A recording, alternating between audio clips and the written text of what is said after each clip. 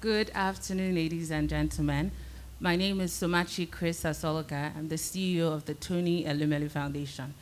I've been told I now have 10 minutes, so I'm going to go through this very quickly. First is some stats as to why Africa is incredibly important. Africa is the world's youngest continent. We have 70% of all Africans aged 30 and below. And by 2050, 30% of all human beings in the world would reside in Africa. Yet, youth unemployment, youth unengagement remain fundamental issues that continue to threaten stability, peace, and security on the African continent. At the Tony Elumelu Foundation, we're turning this around. We don't see our huge youth population as a threat or a challenge. We see it as an enormous opportunity to create prosperity, much needed prosperity on the African continent. Founded in 2010 by founder Mr. Tony Elumelu CFR and our co-founder Dr. Elumelu OFR, following Mr. Elumelu's transition as the CEO of the Africa's Global Bank UBA. The Tony Elumelu Foundation is the world's leading philanthropy, empowering young African entrepreneurs from all 54 African countries.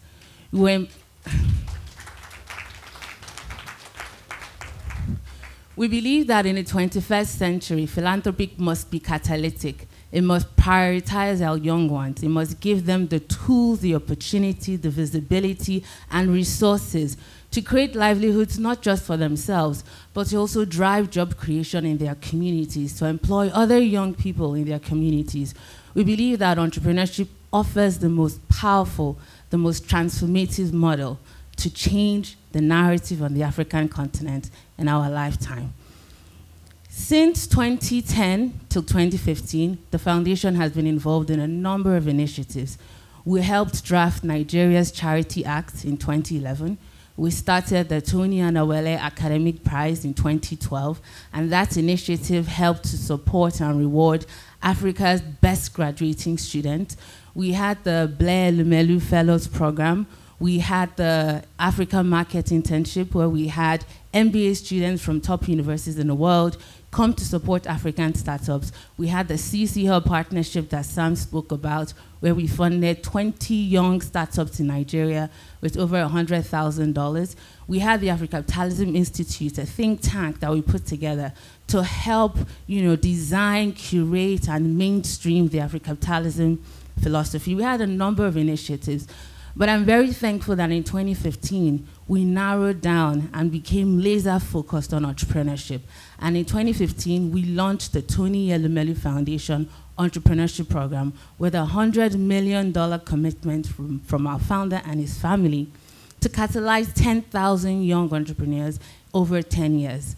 Ladies and gentlemen, I'm beyond proud to share that today I stand before you, not only fulfilling that promise, but doubling that promise.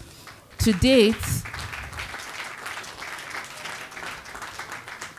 date, we have funded 20,000 young African entrepreneurs from all 54 African countries, disbursing US $100 million. And I say US because they're different dollar currencies, so we must be sure of the dollar we're speaking of. Disbursing US $100 million to 20,000 young Africans who today have created over 400,000 jobs across all 54 African countries, generating over $2.3 billion in revenue in over just a few years. With this achievement, we are now validated that our belief in entrepreneurship as the model for transformation truly is correct.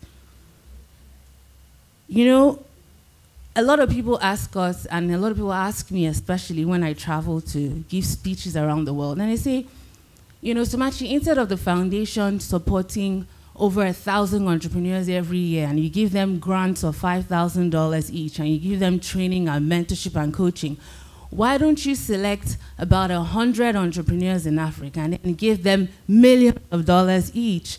And don't you think your impact would be greater? And I tell them, the foundation was based on certain things. One is the founder wanted to democratize luck and increase access to economic opportunity.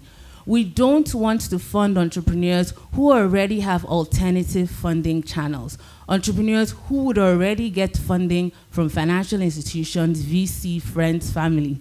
We want to democratize luck and increase access so that any young person across the continent who can dare to dream, who believes they have a viable idea, can apply to the Tony Elumelu Foundation transparently and, if selected, be funded, trained, coached, mentored through our program.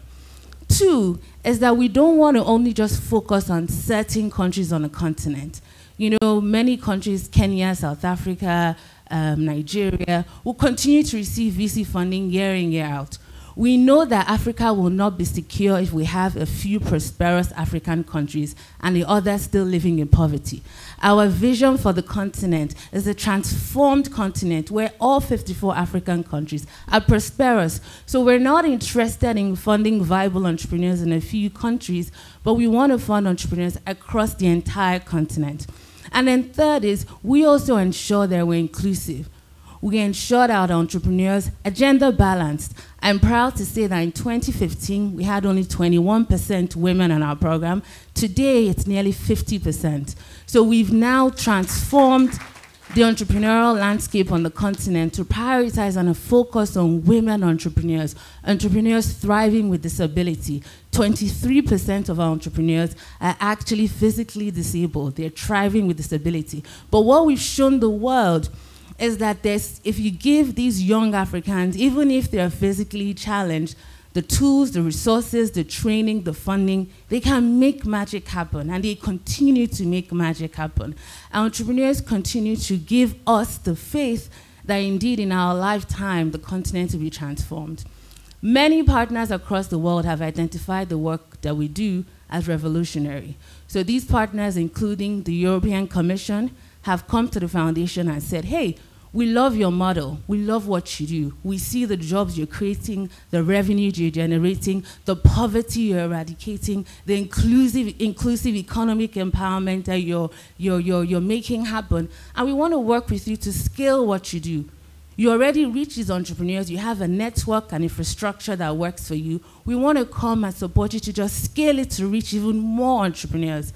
So our 20 million euro partnership, not dollars this time, euro partnership with the EU in 2021, we've now renewed it this year again. And so they've now doubled that commitment. This is the first time the EU is doubling a partnership and recommitting to a partnership with an African philanthropy, African private sector. We have the United Nations Development. So how much is it now? So Chairman, it was 20 million. We've now done another 20 million. 20 million. Yes. With the United Nations Development Program, we've signed the partnership to support 100,000 young Africans in the Sahel region and across the continent. This is a huge, huge, huge landmark because remember, UNDP is one of the world's leading global development agencies for young people. So for them to identify the foundation as their foremost African partner to support 100,000 young people over the next 10 years is remarkable.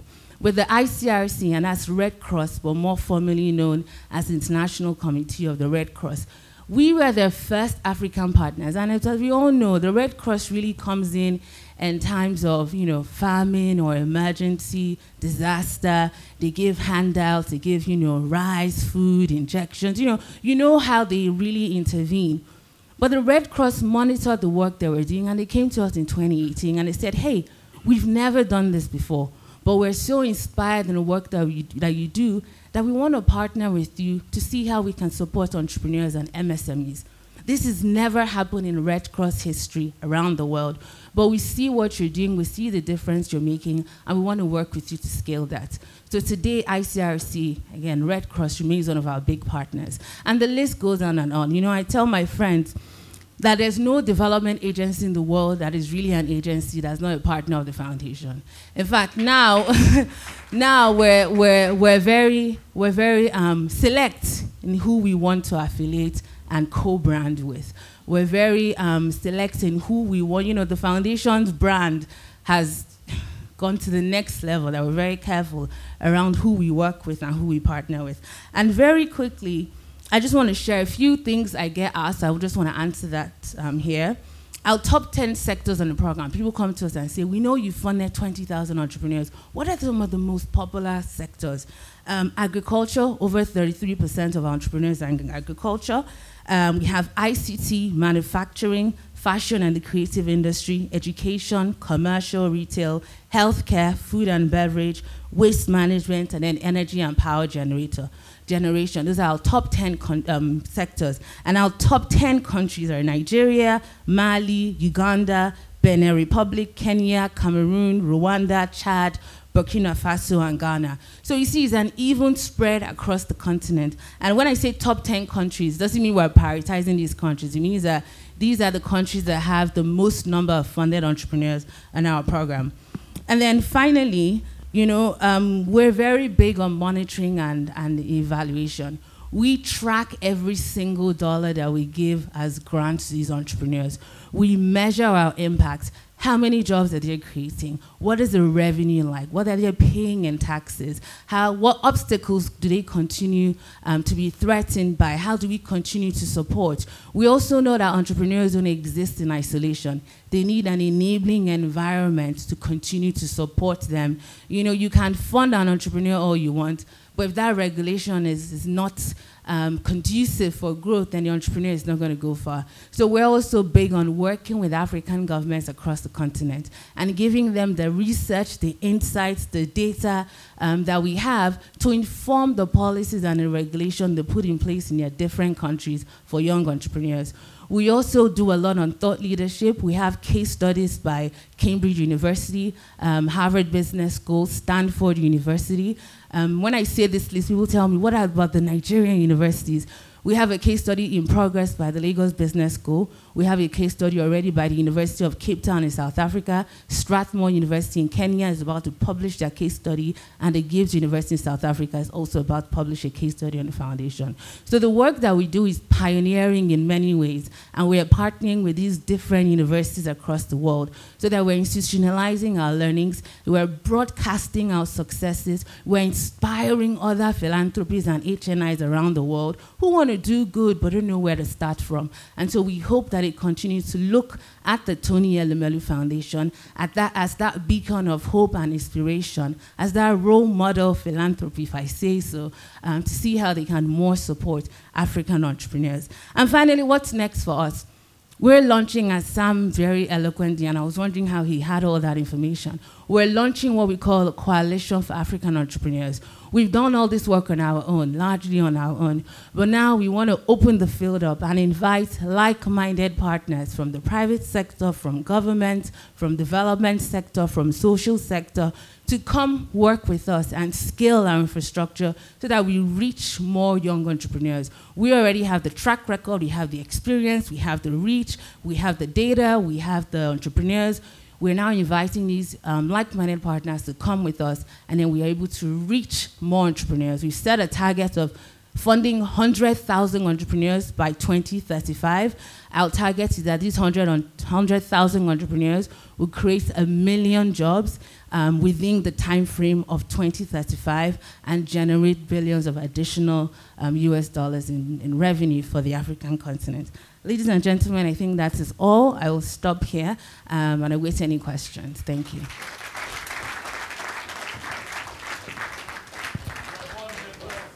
Oh, sorry. Oh, yes, of course. So our founder, Mr. Tony Elumelu, CFR, our co-founder, Dr. Awele Elumelu, OFR, our trustee, Alex Trotter, who is here, I think. Oh, yes. And then we have board members, former Prime Minister of Benin Republic, Honorable Lionel Zintu, unfortunately he's not here. And we also have Fatu Asa as the board director. Thank you.